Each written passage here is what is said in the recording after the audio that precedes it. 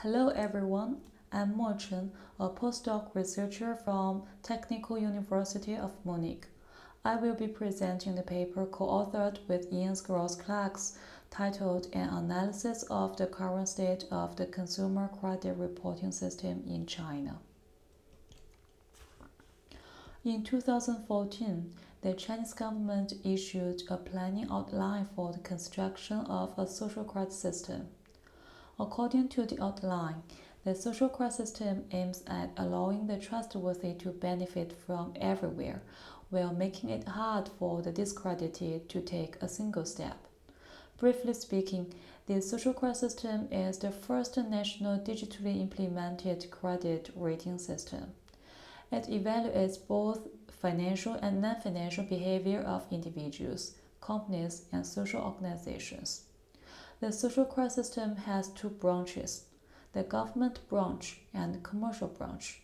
A big difference between the two branches is that the government-run social credit system is mandatory, while the commercial one is voluntary. So far, the government-run SCS has been much discussed in the press and is known in particular for the implementation of blacklists and redlists. Figures show how the lists may look like. The commercial branch of the SCS refers to the Consumer Credit Reporting System. Here are three examples of credit scores provided by JD Finance, Jima Credit, and Koala Credit. The majority of the Chinese are very familiar with these apps and use them a lot in their daily life. The media press has shed some light on a very famous one, Jima Score, but the privacy implications and risks associated with the consumer credit reporting service are hardly explored in a systematic way. In our paper, we explored two main questions. First, what is the current development status of the Chinese consumer credit reporting system? Second, how do consumer credit reporting companies collect and use personal information? In order to answer these two questions, we first mapped the Chinese CCRS and then analyzed the consumer-facing privacy policies of key entities in the CCRS. The CCRS came into existence in China in 1999. In 2015, a fundamental progress was made as 8 commercial companies were granted permission to run consumer credit services. This was part of the pilot SCS programs. However, none of the 8 companies received an individual license after the 2-year trial period. In 2018, these 8 companies and a state-level organization, National Internet Finance Association, established Beihang Credit. Beihang Credit received the first license for the consumer credit reporting service. There is some work on the beginning of the credit reporting system before the marketization process of the CCRS in 2015. In recent years, we observed little extant empirical work on this topic. There is especially a lack of literature studying the topic from the perspective of privacy. Although none of the 8 pilot companies received a license, there is no evidence that any of them completely discontinued their previously developed services. Also, we found another 4 companies listed in the national platform of the social credit system for requesting consumer credit scores. In our research, we included all the 13 companies in our analysis and categorized them into 3 groups: traditional companies, internet and financial giants, and others. Here I will present Pengyuan Credit, Jima Credit, and Koala Credit in detail as an example to present the characteristics and differences between different types of companies.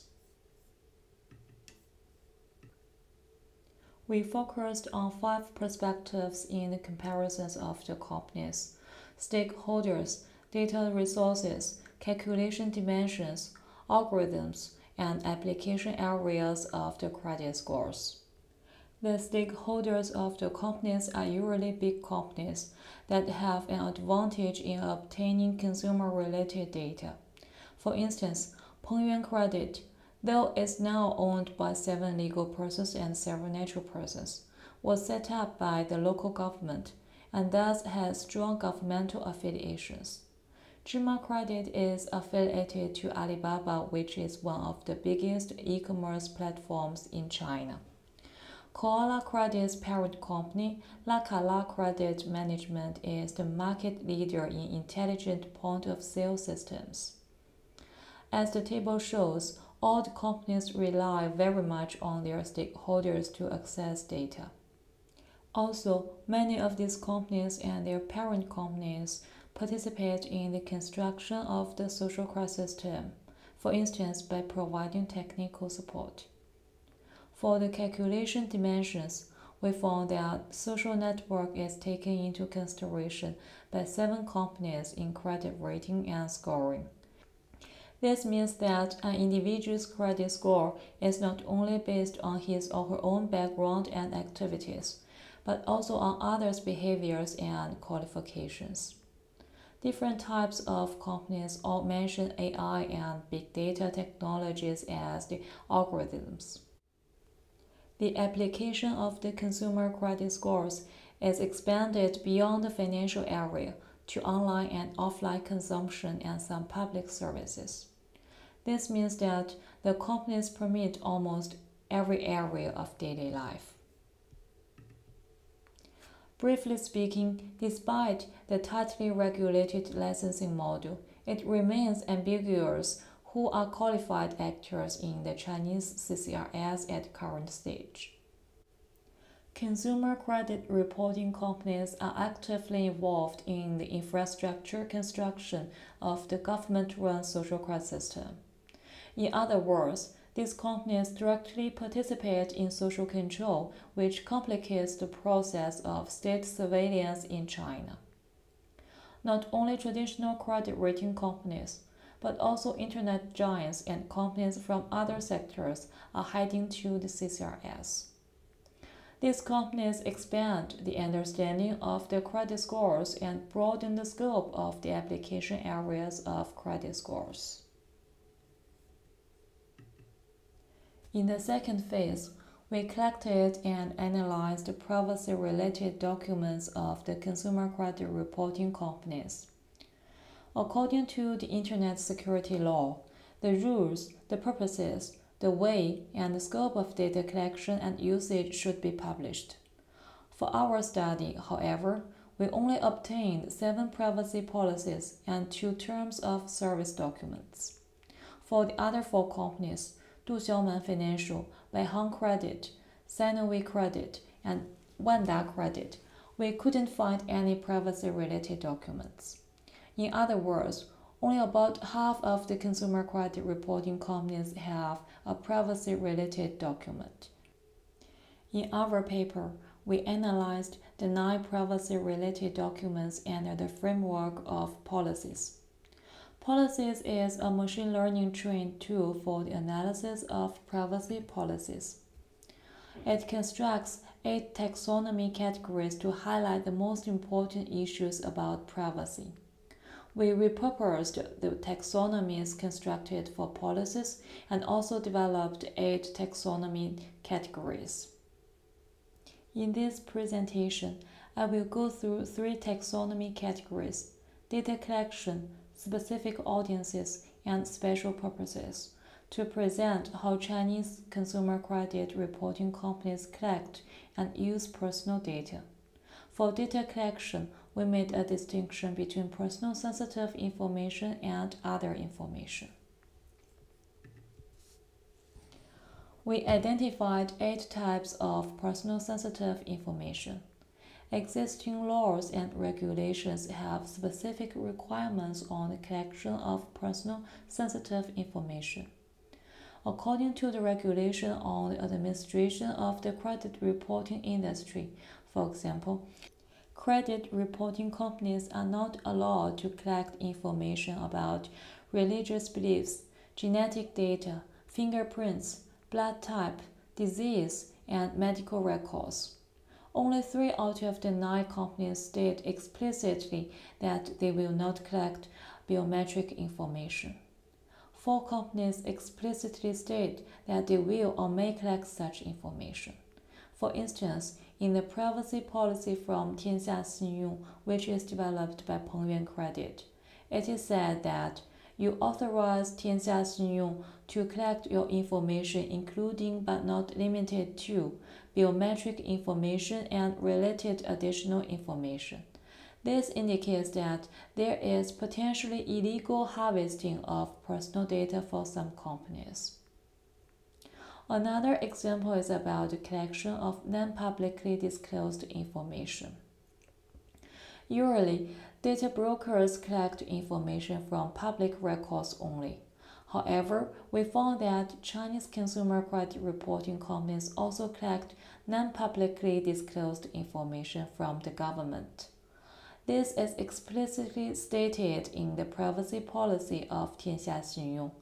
According to Tianxia Xinyun, non-publicly disclosed information refers to information that is formed in the process when the government and public service agencies provide individuals with administrative management and other types of public services. In this case, personal data flows from government departments to the private sector. We also identified 3 types of non-sensitive personal information.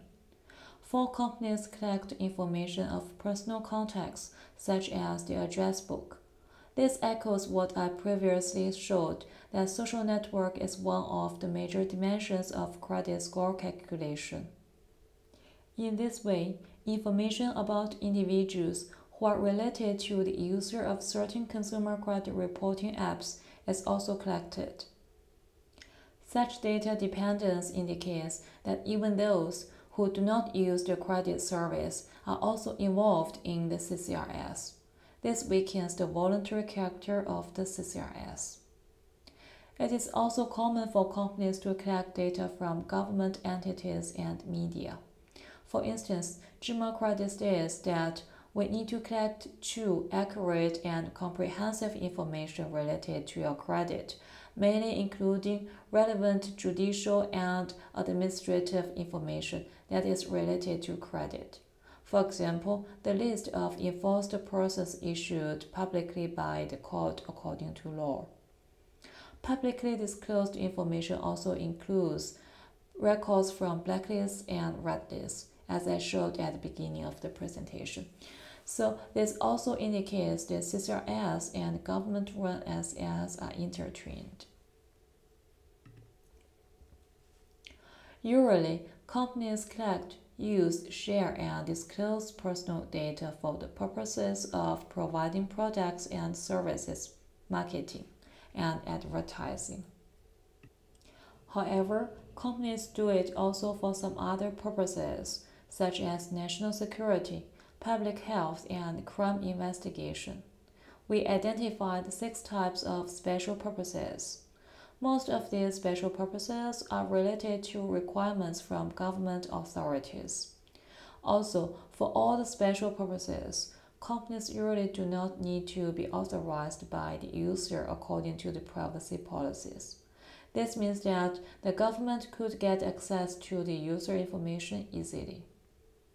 Our annotation results show that the most commonly quoted special purpose is required by regulations, rules, and laws, or by government organizations. This indicates that compliance with legal and administrative requirements is of particular importance to the companies. We took into account 2 types of special audiences in our analysis: children and users from other regions and countries.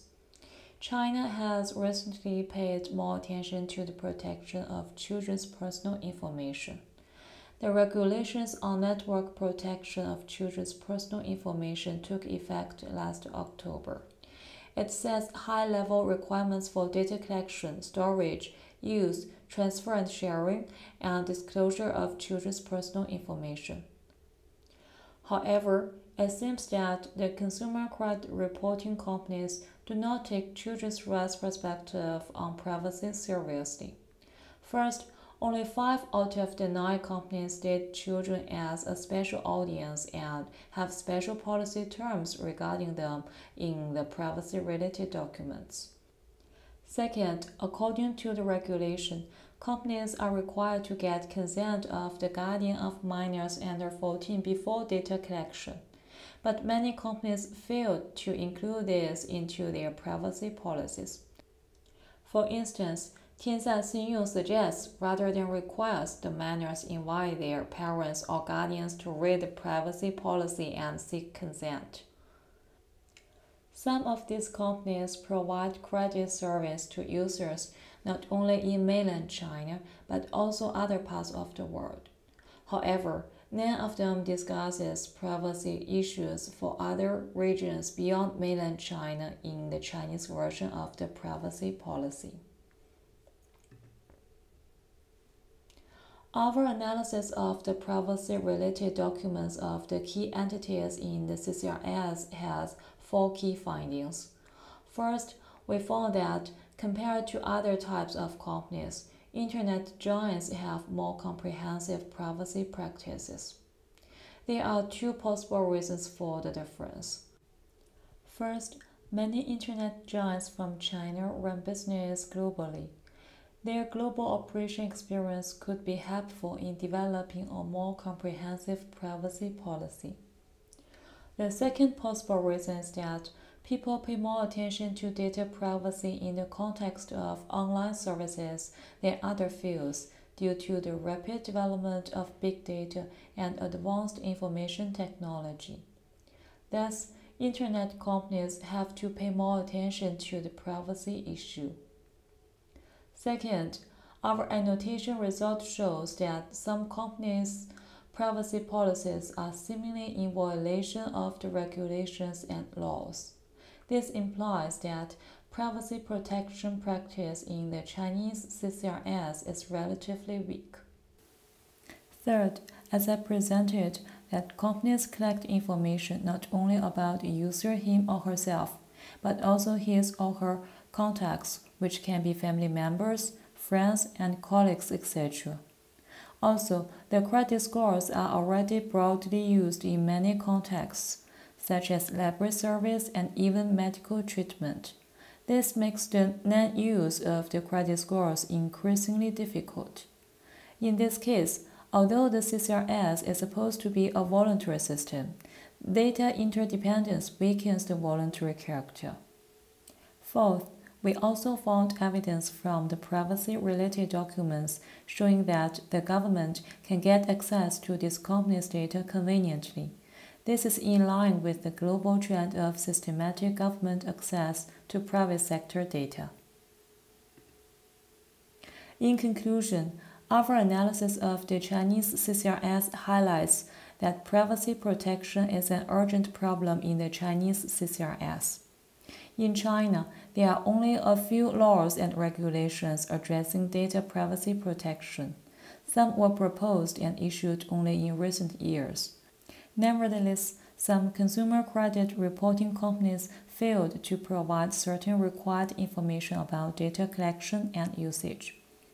Also, it is important to note that the Chinese CCRS is planned and implemented with the framework of the SCS. This is considered as a very special character of the Chinese CCRS.